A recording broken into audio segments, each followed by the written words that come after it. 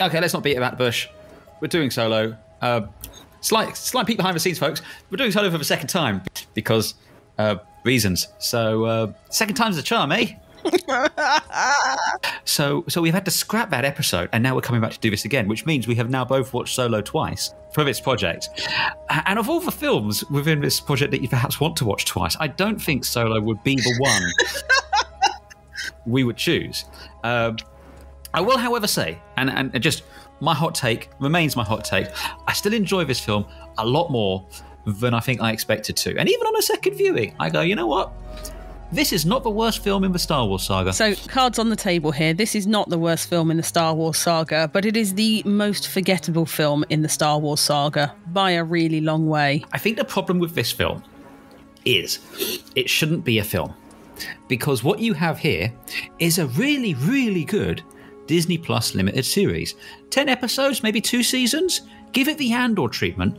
And I honestly think this would be fucking amazing. This would be top tier. You've got the whole introduction to the dark underbelly of Corellia and you know, who is Han Solo? Because I'm just ignoring this whole gets his name from the thing. But yeah, who is Han, him growing up, the introduction to, you know, being a scoundrel. Then you've got him joining the military, being an Imperial pilot, flunking out, being sent to be basically an infantryman, a ground pounder, a mud trooper, I think is what they're called.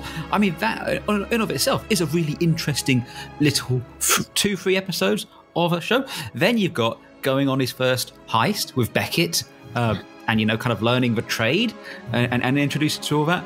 And you've got so many great little vignette moments in here, which are fantastic. But because it's a film, it's just like bam, bam, bam, bam, bam, bam. And it means, as you say, you've forgotten the good stuff and the interesting stuff because it's moved on to other stuff, which is less good and less interesting. This should have been a series.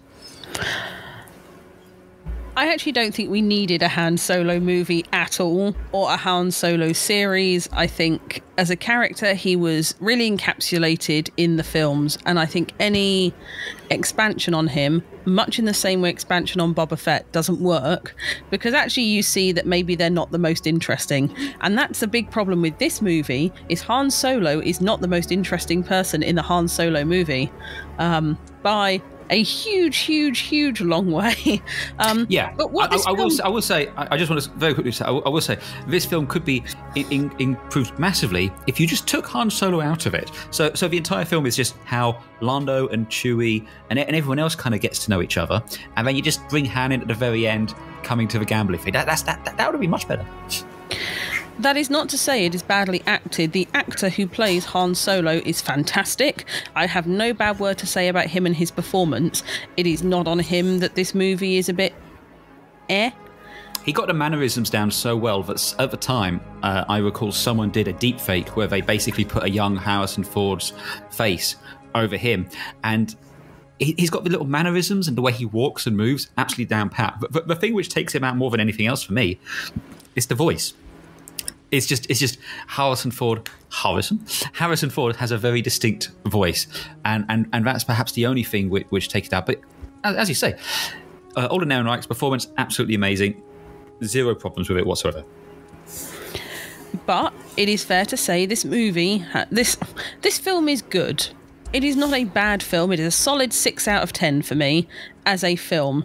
However, there are lots of better films that it's not delivering, is my feeling. There's lots of much better stories around the story that we are following. You know, Kira's story is really interesting, but we only see a bit of it from Han's point of view. And I have other issues with that character, but, you know, the Marauders are fascinating. Yes, please give me more content about the Marauders, but they're kind of like a bit side part.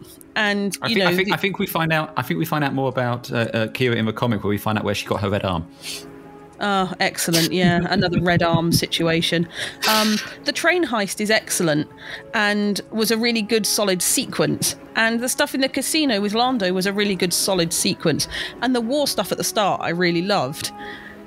But they do not string together one cohesive film. What they string together is a load of jumping from A to B to C. It is like we are playing different levels of the Han Solo video game, and in each level you have to collect part of Han Solo. So in this level, tick, you've collected the Wookiee. In this level, tick, you've collected the Millennium Falcon. In this level, tick, you've collected his blaster. That's how it feels. It's too procedural in its aims, I think, is the problem, and that leaves no space for nuances or for breathing. This film has no space for characters to really have conversations. You know, you could see Kira's double-crossing betrayal, like, from the start of the film when she got left behind. Nothing was subtle. I don't mind that it wasn't subtle, but don't then expect me to have some great, oh wow, what a cool man, I hadn't, you know, that's not then going to give me any emotional response, because you then haven't given the characters to have time to have those emotional conversations. You know, her saying to Han, I'm just behind you. Okay, well, no one believed that except Han, but we then got robbed of a really good conversation between the two of them. I feel and that's what it is. The actors in this film were not given the opportunity to act the roles. They played the roles, but they felt like puppets being sent on a journey rather than actors being able to give us the characters. I think a lot of that, I mean, this, I think, is all the Star Wars films, with the possible exception of Rise of Skywalker. I can see notes from the studio very present. Famously, this was originally to be directed by Philip Lord and Christopher Miller, who did the Lego Movie, the Spider-Man Into the Spider-Verse, who I definitely think... And 21 Jump Street. 21 Jump Street. And they can do a really good little ensemble piece with a lot of heart and tell a great entertaining story. I mean, Wikipedia describes this film as a space western, and I would love to see their take on a space western. I think they could have done something very cool. You know, Firefly is a very beloved show for many of us, but is of its time. I think you could do something really, really cool and interesting, and they have done cool and interesting stuff in that kind of space western space in The Mandalorian, and it would have been fantastic. But Disney had this problem at the time of hiring great directors who have unique voices and then getting pissy when they wanted to tell their stories. You know, it's got to be, you must fit into the Disney box and make the Disney film.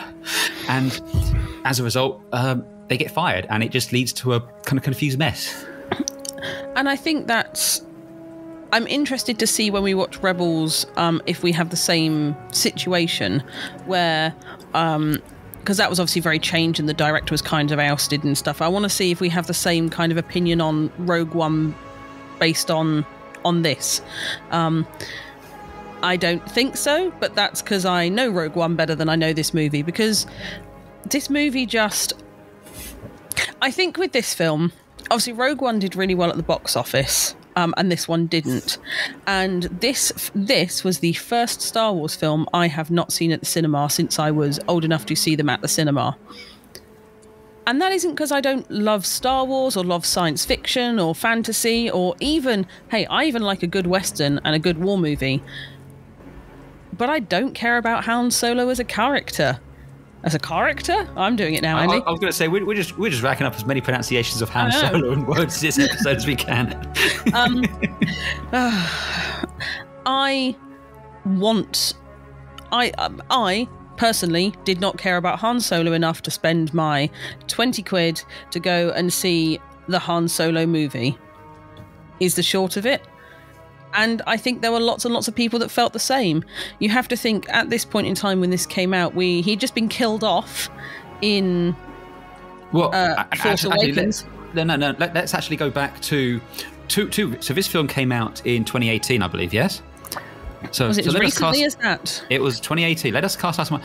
So 2018, this is in the wake of The Last Jedi.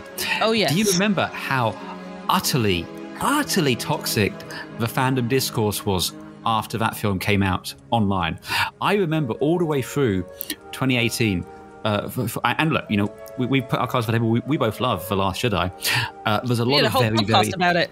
We did. There's a lot of very vocal people, though, who do not like that film, and it became so incredibly entrenched and incredibly tribal. This was the first film that was to come after that. And I remember at the time, there was a lot of pushback. There was, we have to send a message to get Kathleen Kennedy fired. There was a lot of other stuff going on around this film at the time, with Lord and Miller being fired. And then you also had the news Colin Trevorrow was being fired around the same sort of time. I say fired. They decided to part and go different ways because of creative differences. They were fired. There was just a whole lot of other stuff going on in the zeitgeist at the time. So I really do feel that the scales were tipped against this film from the very start. Plus, you had massively, yeah, and I think you had Disney, and I'll say panicking, but that's the wrong word because they're still making all the money on the fucking planet. But they've got at the time as well. You have the Marvel Cinematic Universe. It's the height of the Infinity Saga. They've just had the first one, Infinity War, I believe. Was that the first one? Whatever. You're building to this massive crescendo. The films are making $1 billion, and I think you have a situation where this should have been, well, it should have been a TV series, but if it wasn't going to be a TV series, it should have been a mid-budget movie. But Disney doesn't do mid-budget movies. It does $1 billion movies, or it's a failure. And with all that expectation loaded upon it, and the fandom being so fractious and just looking to kick up a stink for whatever reason, I think there was some pushback at the time because when we had Carrie Fisher passing, the digital Tarkin, the digital Leia, they were going like, oh, we promised we're never going to recreate actors with digital ones anymore, so we're recasting instead. It was just a toxic mess out there, and I think a lot of that fed into why it performed so poorly at the box office. I don't think the film on its own is as bad as its box office suggests. I agree. The film is not as bad as the box office suggests. The audience had Star Wars fatigue, and this was a point in time where Disney were churning them out. Like, there was 6 months after The Last Jedi, and it was a year before Rise of Skywalker.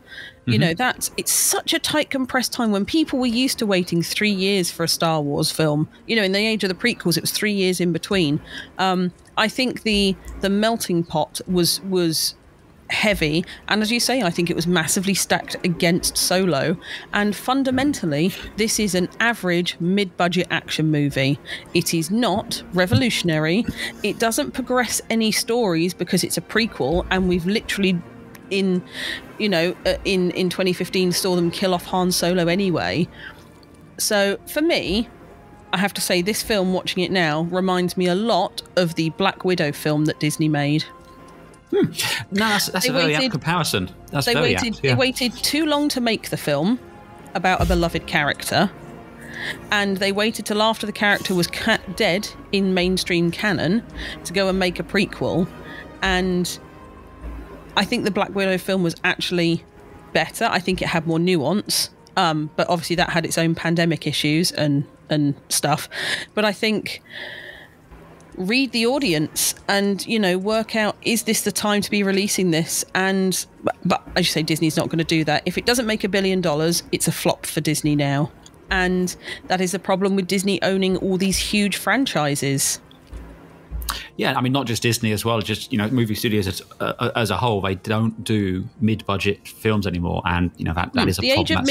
The age of mid-budget movies is dead. It makes me super sad, but if you want to see mid-budget movies, you have to tune into streaming services, because that's the only place you're going to get them. That's where we've moved to. Yeah, but as we've already said, this is very much a film which I think belongs on a streaming service. I think if this film had not come out when it did, but they were committed to doing a solo story in the wake of how well The Mandalorian was received. And with The Mandalorian, let's not forget, that came out of the aborted Boba Fett standalone film, because there was this whole Josh Trank, I think, was slated to direct that film, and Van Forstic massively underperformed, and there was some controversy going on around that, and then they decided to just put that to one side, and so Solo was moved up. The Obi-Wan film was mired in will it, won't it for the longest sort of time. But The Mandalorian did great guns. The problem there is, though, the Obi-Wan series should have been a film, and Solo should have been a series. And I think if you just flip those two around, I think both would have been much better received. I mean, honestly, if you put had put out the Obi-Wan movie, where it's calling back to that prequel era, which was already having its resurgence and everyone was kind of falling in love with it again. Ewan McGregor, charming motherfucker that he is, give me that film when this one came out instead, I think the reaction would have been a lot more positive. With this film, they tried to tell too much. With the Obi-Wan series, they didn't tell enough. As you say, it's the wrong way round. But I feel we've digressed away from the film, and I think that's we're yet again not talking about the film. It's because we've already done this once. That's true. Yeah. So, starting at the start, yet another film about fucking space fuel. I actually think Star Wars is more about space fuel than it is about anything else. I mean, you're not wrong there. I mean, again, I don't know if you listen to this, Eric. Love you very much. But once again, space fuel, it's a thing in Star Wars. Although this came out after The Last Jedi, so I suppose you could probably bludge me with that. But yeah, my point still stands. I mean, my big note for the beginning of is it's very blue, Coruscant. It kind of seems the hidden away place with the worm lady thing. They make a lot of interesting visual choices in this, and the main one appears to be that they edited the entire thing with the monitor set to half brightness. Yes. Because this is a visually dark movie for reasons that don't have any clear sense to me. I can't work out if it doesn't feel like it was a decision at any point to be made this way. It just happened, which is disappointing because it just adds to another bit of the it's another action film. Can I just give a massive plus to this film though, which, and I want to be clear, it's because of the time it was made and no other reason, but it's clearly not been filmed on a volume. It's because they didn't have a volume, but it's nice that it feels like they have used sets and locations rather than just filmed it in the volume. I would agree. That's because you watched For All Mankind with me the other day, isn't it? And there was clearly some stuff there that you're like, oh, that's been done in the volume. But it was a big complaint with the Obi-Wan show as well. It's very clearly filmed in the volume, and the volume is amazing technology, and it works really well. But when you look at things like this and like Andor, and you have and Rogue One, and this feeling that they're actually in locations and in spaces and in places, it's like, yeah, that's a lot. It's a lot more real and it's a lot more visceral than they're standing in front of. I mean, look, the volume is better than the green screen we had in Attack of the Clones, God knows that. But it's still no substitute for actually being in physical places. I am interested to see long-term how the volume has an effect on filmmaking, and if it's actually for the better, because I think it's going to be, for Disney, a cheap way out of doing things. Rather, they are going to substitute live locations for a volume rather than substituting green screen sound stages for a volume. But we'll wait and see.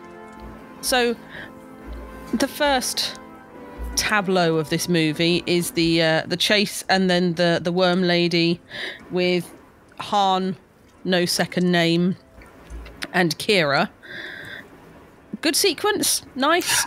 It's fun, and it's fun and it's nice, and it kind of calls back to both, you know, Ron Howard and George Lucas's origins in American Graffiti.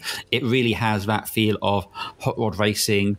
You know, illicitly, there's a great moment when the stormtrooper on the bike starts chasing after them. I enjoyed the chase. I like the speeder. It's fun and interesting.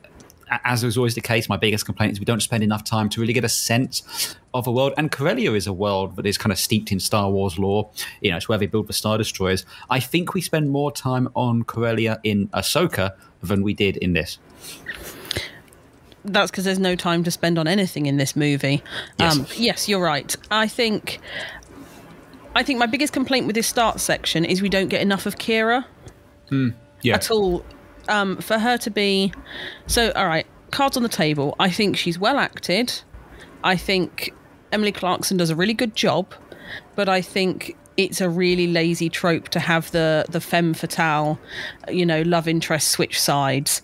When we haven't been given the opportunity to get that beforehand. You know, we don't get to know her enough at the start to feel like she is jaded. And those 3 years when Han was away, what happened to her? We just don't get enough time with that character. It softens Han too much, I feel. I mean, I was thinking about this earlier on. You know, if I was to make this film, I would almost have her and Beckett swap places. Absolutely. absolutely. You're right. Right down to Han shoots him at the end without hesitation, because I want to establish Han as a scoundrel, as someone who will do anything. Okay. For a buck. Han Solo's a good guy in this. Yeah, that's the problem, you see. Yeah, she's like, you're one of the good ones, Han Solo. Well, what's the fucking point in calling him a dangerous smuggler then? Because he's clearly fucking not. He's clearly got a soft heart and everything else. And it undermines the main Han Solo character from the original films. It's basically, this gives us Han Solo at the end of Return of the Jedi, but before Star Wars. And what you have then is a suggestion that there's a massive regression in that character, but we don't see it. And as always, if that's the case, if he starts off as a good person and he becomes this jaded, cynical smuggler, show us it. Him shooting Beckett because Beckett was about to shoot him is not the moment you think it is movie in making us think that he's well-armed now and he'll do what it takes to survive. He should have shot Beckett in the back. It should have been a coward shot rather than a standoff. And I like that little Western tableau again, but there's too many missteps in this film for it to be a Star Wars film, for it to have the budget it had, to have the quality of the cast in this. I think this is some of the best cast known actors they've had in a Star Wars film. Rogue One, from memory, doesn't have that amount of kind of pre-known talent. I mean, if you're talking big names, I mean, this one definitely kind of tops it. You know, you got Woody Harrelson as Beckett there. You've got Emily Clark. Thandie Newton, Emily Clark, Donald Glover, Phoebe Waller-Bridge. You've got Paul Bettany there as Dryden Voss, who was a last-minute replacement for Michael K. Williams, who, when they decided they had to go back and reshoot 70% of this film, was no longer available. So they basically had to completely recast, and they recast with Paul Bettany, who is a delight and is enjoying that great British tradition of Star Wars films, of British actors chewing all of the scenery. There's none left by the end of this movie. There's none at all. Paul has eaten the lot. Yes, and I have to say, I think it's great. He goes a long way to keeping my interest in the film, making it as entertaining for me as it is, because every time he's on screen, it's just a delight. Oh yeah, he's having a great time. And I think that's the thing. You can see some of the actors are having a great time. But I guess Paul wasn't jaded by 70% of reshoots. But yeah, I think going back to Kira, she is misused as a character in this film. And again, she's given no time to have any heart-to-hearts with Han Solo at any point whatsoever. You know, there is no indication of their closeness of their relationship. You know, is she also Kira Solo? Is actually the word Solo given to all the Orphlings or Foundlings on Corellia? Yeah. You know, give us That'd be better. That would be really cool. You know, that's how it used to work in kind of Victorian England and stuff like that. You know, that's why there's so many people called Smith. And you know, that was Snow in Game of Thrones was the same. And you know, that's a well-worn fantasy trope. And you know, that would be interesting. You know, to me, that'd be so much more interesting if when he stood at that booth, you know, to conscript, weird pro-army message in this movie. Stood there to conscript. He said Han, and they said family name. And he said Solo, and he goes, nah, one of the Foundlings or something like. You know, there's that would take up the same amount of screen time, but give us so much more weight to the characters and explain so much that it doesn't need to explain, you know. And Kira is a character I want more of, especially where she ends up at the end. You know, the most interesting thing she does in this is she kills her mentor and master, and fucks off to work with Darth Maul. Hello, where is that mini-series, please? Because once again, it is a comic. Yeah, so a comic that's hidden behind a Marvel Comics, you know, £90 a year. You know, you can go and find it in the comic shop, but it's just, again, it's comics. People are not going to go and read the comics if they want to watch the film, and you're right. Do it as a Disney Plus show. Especially when you have that acting talent behind it. I can understand if you were using unknown actors, or if it was a case of this was a one-off performance or whatever, but it's not. This is solid actors where you can get that level of detail and work. And why the fuck get these people? Why get Emily Clarkson, one of the hottest Hollywood celebrities at the moment? Why get her as such a good actress to come and play this one bit part in this one movie? Because that's a waste of that actor again, right? Well, yeah. I mean, I could just assume it was part of the budget was just throwing at the acting talent, which fair enough. What kind of annoys me as well, you've got the Beckett and his crew, which I think is really cool, and there's I blinked and they disappeared. But that's the thing, there's a great relationship there. I want to know more about the relationship between Beckett and Val. I like Rio with the the forearmed thing, who is doing the old trope of being inside the uniform of a stormtrooper. It's the two monkeys on top of each other. I think that is great. I'd love to spend more time with them and let Chewie and Han spend some time with this crew and become part of it. That's a great Western trope again, and it would be really fun to kind of see Han and Chewie actually get to know each other rather than just Han gets thrown into the pit with the Beast, decides that they're friends, and then hey, we're going on adventures now. I mean, I don't think that quite qualifies you for a life debt. No, and I liked the callback to the Rancor pit with that, and I liked the subversion of that. But at the same time, okay, where's the 21 Jump Street movie about Han and Chewie? Because that's what kind of I was expecting. Yeah, they meet, keep the first bit the same, they meet, and then make the train heist. That's a whole movie in itself. Whole movies are based around train. Famously, whole movies are based around train heists. Oh yeah, and yet it's not even. It's not even a whole act in this, is it? It's literally it's a set piece.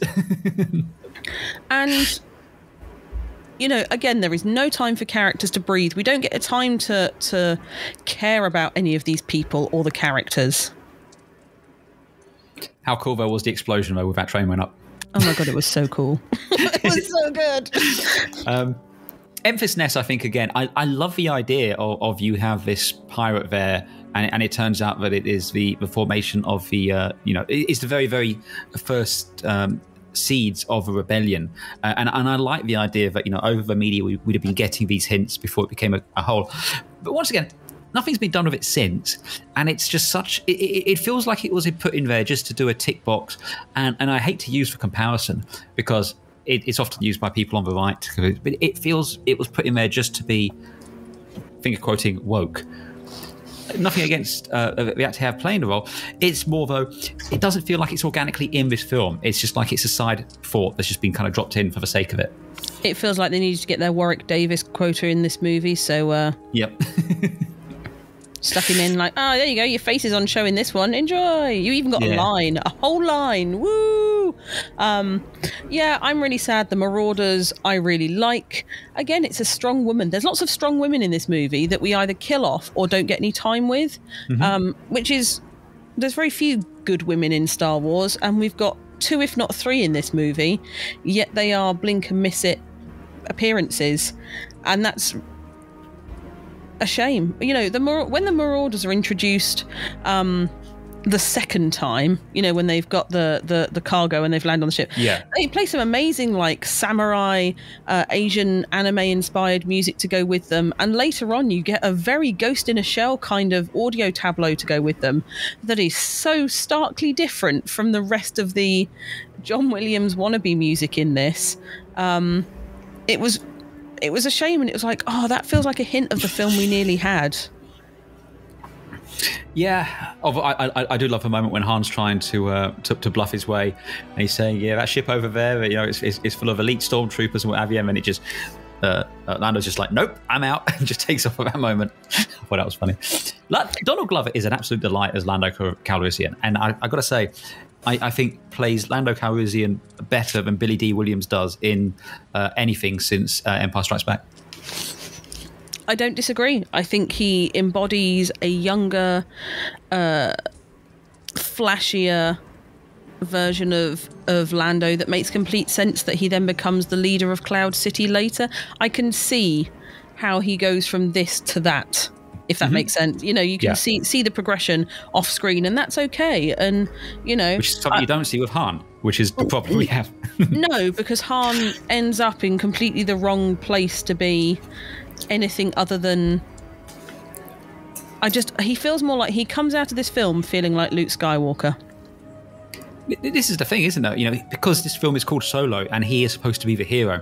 If this had ended with him being the villain, it would have been a so much more interesting piece, and I think would have fed even further into that kind of Western trope where, you know, you either die the hero or you live long enough to become the villain. You know, it's the sense that, you know, he starts off there. He has to, you know, become the hero later on. As I said, it would have been great if perhaps instead of Beckett, it's basically replace Kira and Beckett. So they've grown up together. They're going to do this train heist. It's all going well. She's going to try and, you know, screw him. He's trying to screw her. And then it comes down to this, you know, face off. We can team up together and take over the big boss, and we can get away together. And he shoots her because no, he wants it all for himself. That is who Han Solo is at the beginning of Star Wars. This movie is disappointing and forgettable. I agree on both fronts. It's disappointing. I think I'm still entertained by it. I had fun watching it again. It's you know, throw it on as a space western. I'll happily watch it, but it doesn't measure up to the potential that it has in here. There is a great film in here, and I would love if at some point someone who has access to all of the footage from this and from the Philip and Lord cut was to cut together a 10-episode series. I think that would be fucking amazing, but it's never going to happen. I mean, I know they shot stuff of Han as a fighter pilot in the Imperial Navy because one of the ships that they later then use in Andor, in fact, a lot of stuff that ends up in Andor was kind of created for this film. That's really interesting, actually.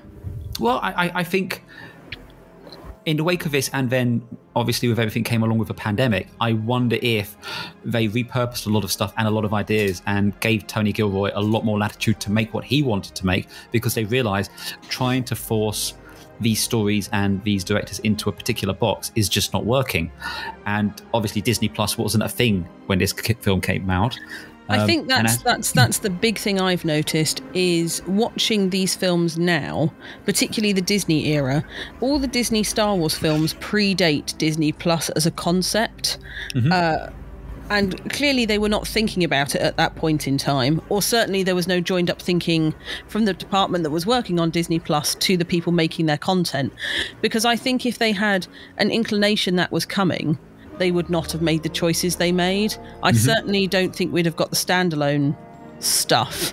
I think they'd have done the Marvel model far more, where you've got the big heavy hitter movies and then the TV series kind of padding out stuff and giving us information around it. And it doesn't matter if you don't see the TV series to watch the movie, or in the case of Doctor Strange, make the movie.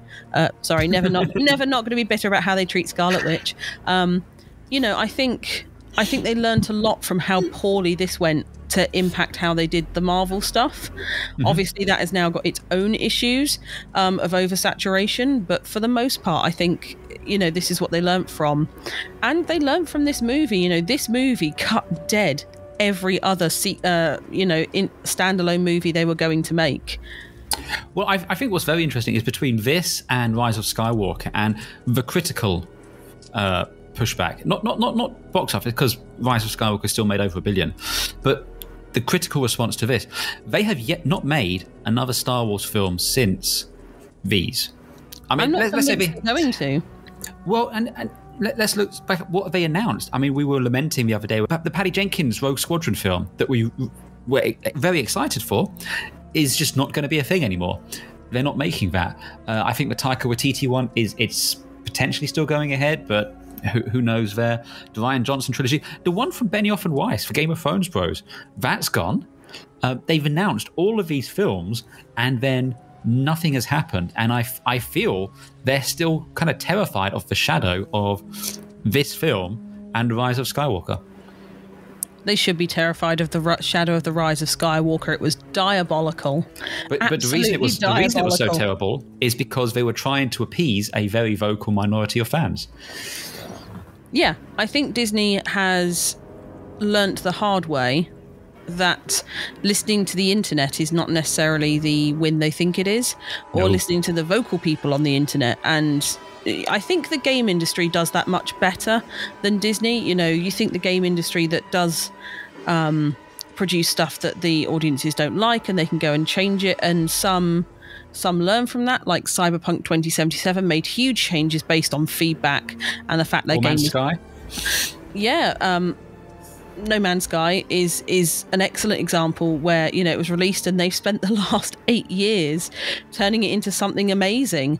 Turning it into the game it was supposed to be at launch. No, I give them a pass on this because it was always an indie game, and unfortunately it was an indie game that people got too invested in. Yeah, that's fair. But, you know, but then you've equally got places like Baldur's Gate and Starfield who got mass backlash for being woke and having pronouns and queer storylines and stuff. And they have not given a flying fuck about that feedback, and they've just carried on because they're still making the money and people are still playing the games. And I think the game industry has coped with that far better than the film industry, and particularly Disney and Warner Brothers, which is basically the film industry at this point because there's fuck all other studios anymore. Sorry, Paramount. You know, and I think that is the mistake that they've had to learn the hard way. And as you're right, they've got shareholders and they expect their $1 billion movies. And when your Star Wars movie doesn't make $1 billion, why not? Well, actually, because this wasn't a $1 billion idea. You know, it's a Han Solo origin story. Who thought that was ever? You know, who thinks that's going to be $1 billion movie? I guess. Who wanted it? No one did. Exactly. I've literally written that on my notes. Is no one wanted this film. It feels like a greatest hits reel for Han Solo shoved into a film. Yeah, I mean, that's basically it. It's of all of the characters in, you know, I think for the audience they were targeting, Han Solo is perhaps the most beloved, but equally so, I think the reasons why he is beloved would not translate well into a film. As I said, you have to paint him in a particularly bad light, and I think you would then just have people saying, "Oh no, that's not, you know, the Han Solo I want." I'll tell you what film there's a lot of comparisons between this and the other one. Into Darkness, the Star Trek film. I think really. Well, I think what you have there is a situation where they decide to bring in Khan as a villain and then completely misread the character and why the character is how it is and why the fans respond to that character in a certain way. They think just by the presence of having that character in there, they're on to a winner. And then when they realise they made a mistake, say, oh, well, you know, you don't have to have known the previous character to enjoy this. And it's like, well, if that's the case, then why have you done this at all? I think the studios, and obviously I think it's 5-6 years between Into Darkness and this, but I can see a lot of the same mistakes in both films. Don't worry, we can watch it next year, and then you can see I was right. Look, I suggested we did Star Trek next year, and you were like, "Nah." I also suggested no. It was Batman. Films. I said no. I also suggested Star Trek, but yeah, I think I can see I can see the point you're trying to make. I'm not sure I completely agree with the comparison of the two, but I agree with the broad term that you're making. So you don't agree with the comparison, except that you do. Okay. Yeah, it's basically what you said to me the other day. I don't agree with you, but I do. So I think this is clearly a high-budget movie. The costumes are brilliant. The effects are really good in this, actually, as well. Yeah. But these are things I expect from a movie that cost this much money. Oh, yeah, and it's been filmed twice. And watched twice, in our case.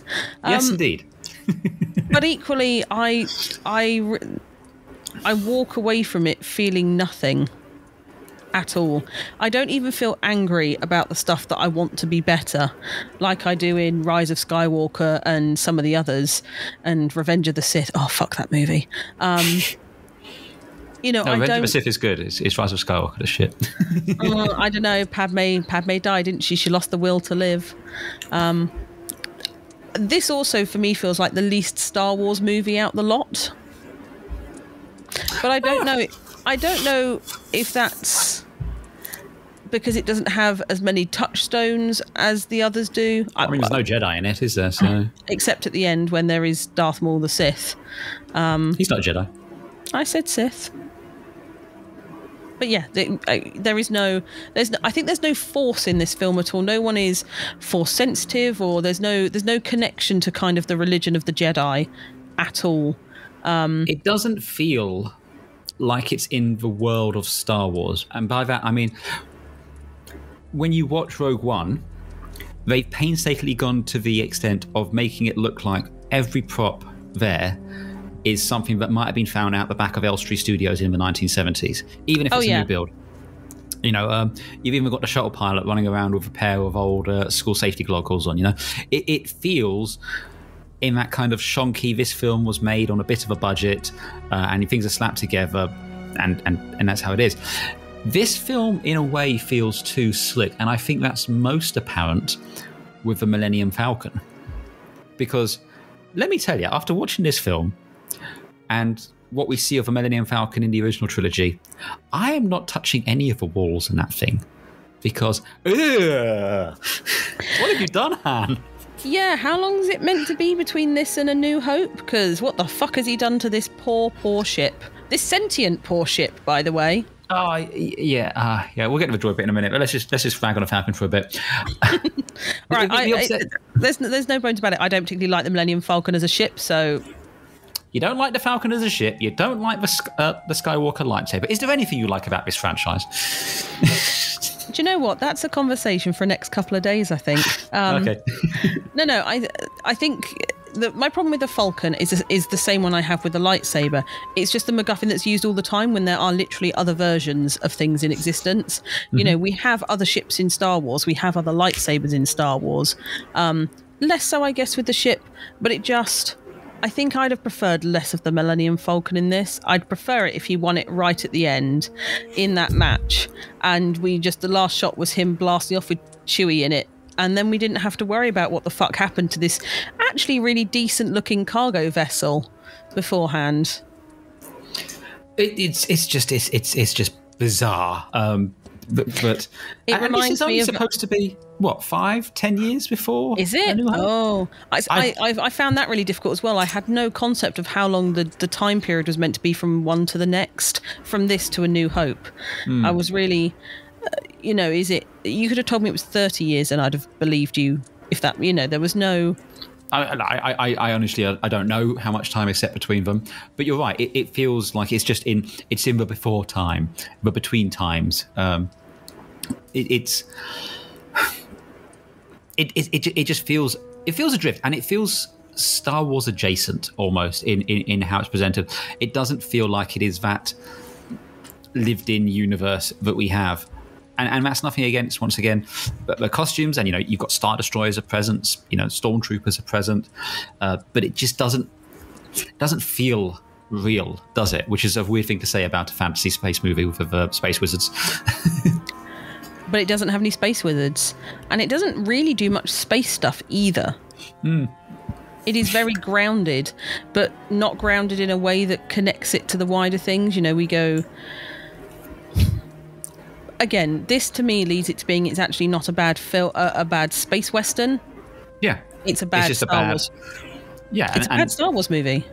Just going back to what I said about Into Darkness previously, Into Darkness is a perfectly fine science fiction action adventure film, but it's a terrible Star Trek movie.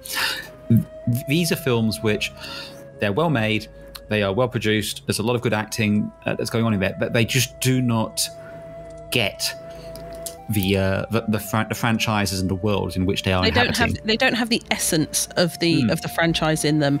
And sadly for Solo, we are how many? 1, 2, 3, 9 movies before it. There are 9 movies before Solo setting up this universe at different points. And that's not counting the Ewoks ones. No, and I think Solo is a poor product of its time. Oh, very much so. In terms of physically when it was released and the discourse happening at the time, and for Disney, they hadn't yet got to Disney Plus, and this would have been a Disney Plus series. And we say exactly the same thing about my comparison again to the Black Widow movie. We'd say exactly the same thing about the Black Widow movie. What it was doing was fine. it was hampered by so many things happening around it, and actually we'd rather watch 6-episode limited series on Disney Plus. Absolutely. And I think what is a shame now is because of this film exists, we won't get a chance to explore these moments in other ones. I mean, like, I never say never, you know. Woody Harrelson won't turn down a paycheck if they want to, you know, flesh out a Beckett and Val story, which quite frankly I would be here for. But there's going to be a reticence to revisit it because they will look at this and say, oh, it was a failure, therefore we don't want to touch this period, this world, tell these stories. I mean, there was a Lando movie that was mooted for a long time. I think that's now looking like it's going to be a Disney Plus series, but I've also heard it might be a movie because, you know, Donald Glover is great as Lando, but the longer it takes and the further away we get from this, the less I think it's likely to happen. I'd be up for a Donald Glover series. I don't think it's going to happen. I think Disney are too scared, and even the Disney Plus stuff isn't doing that well anymore, particularly for Marvel. But we know that knocks on, well, I say particularly for Marvel. Ahsoka had mixed reviews, apparently. People didn't like the last series in The Mandalorian. The Boba Fett thing was odd, and people didn't like Obi-Wan. You know, Star Wars has not done as well TV-wise as I think they were hoping. Well, I think this all comes back again to saturation. There's only so many hours in the day to watch things, and look, you know, I love a good burger, but if I have nothing but burgers non-stop for a week, by the end of that week I'm going to want a salad, and that's kind of what it feels like right now. They just keep churning it out because it's not about stories anymore, as it's about content. We've done podcasts about this in the past, go look them up, but it's very much the sense that they're just churning out content because they want people to be watching it, to be subscribed to it, so they could turn around to their shareholders and say, look how many subscribers we had in this quarter. Oh, yes. We're going to do a stock buyback, give you lots and lots of money. Oh, yum, yum, yum, yum, yum. I think Solo is the tipping point for me, for Star Wars, moving from creative stories to content. For all I dislike a lot of elements of the prequels, it is the sequels, and particularly this movie, where that change was made. You know, for all the prequels weren't necessarily that good. They had heart, or they were lovingly made, even if not well made. I weirdly enough, because they haven't made any films in a while, I feel like I'd be ready for a Star Wars film to come out if it was an event again. But the problem is, I don't think it can do that without the expectation of, okay, what's next? Like, even before it comes out, I don't know. I'm hoping the Barbieheimer of the summer and the D&D movie, which did get a lot of hype and did get people into the cinema, I'm kind of hoping that's inspired Disney maybe to give a Star Wars movie a go. But I wouldn't want to see it before 2026, 27 at this point. Like, give it time. Yeah, give people a chance to make the thing as well. That's the other half of the problem, isn't it? You know, don't set the release date and then start making the film. Make the film, then release it when it's finished. But that's not the Disney way.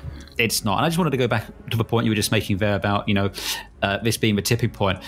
In my mind, I think it's very interesting that we went from the absolute high watermark of The Last Jedi, which I will keep saying it, best film in the Star Wars saga, off a cliff to such a rapid degree. I mean, that's one hell of a whiplash there. I don't think it's this film's fault or the people who've made it's fault. I think it's just a sign of the times, and I think that's the way things happens. But if this had come out on Disney Plus at the start of 2020, they'd scrapped a cinema release and done it straight to Disney Plus in the pandemic, people would have loved it. I think so too, yeah, I do. Even as a 3-part series, I think this would have been great. A 3-part 45-minute per section, or even an hour per part. 3-part would be brilliant. First part, he's in the army. Middle part's the train heist. Third part is the Kessel Run.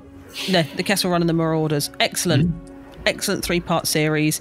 Same actors, same quality, much better laid out. Release one a week, you know, or one every 2.5 weeks, so people have to do 2 months of subscription to pay to watch it. That's the way to do it. And I think people would have a really, really positive response to it, because each of those moments in of themselves are fantastic. Yep.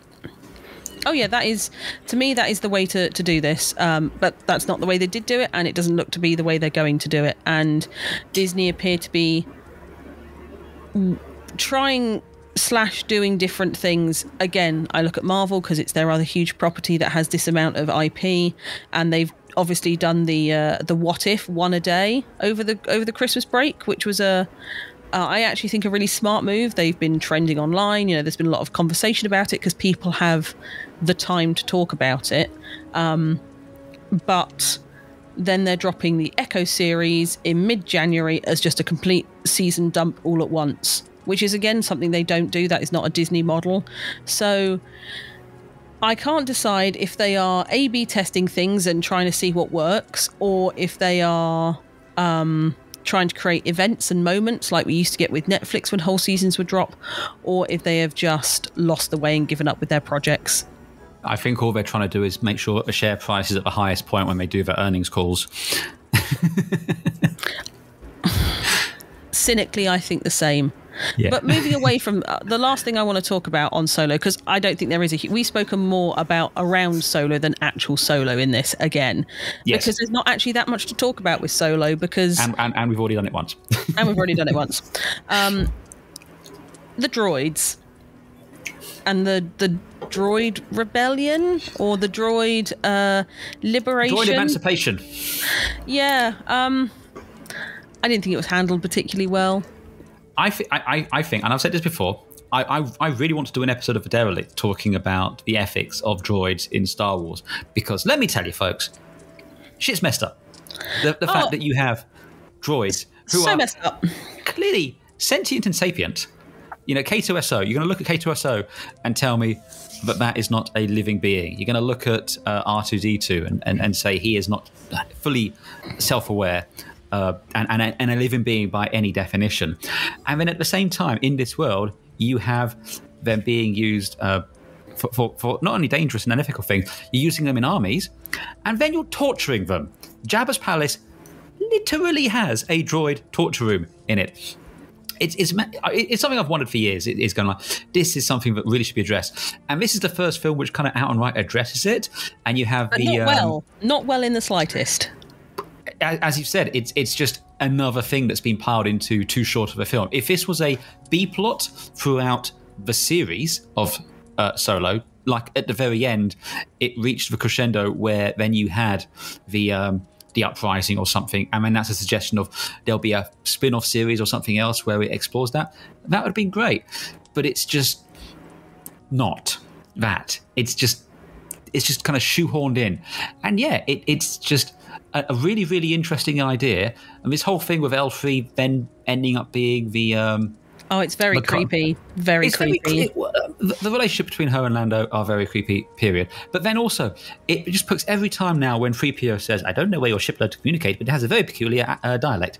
It just, you are trying to make the Millennium Falcon more than it is. That is a very cool freighter. You're trying to give it an idea that it has a personality and it is living in a literal sense rather than in an abstract sense.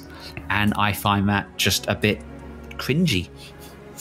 I feel like they looked at the TARDIS and they looked at the ships in Star Trek and were like, the Millennium Falcon just needs to be a bit more special. And again, I think this adds to my dislike for this stupid ship. It's a shitty freighter. It's a freighter that takes cargo backwards and forwards. There is no reason for it to be spectacular.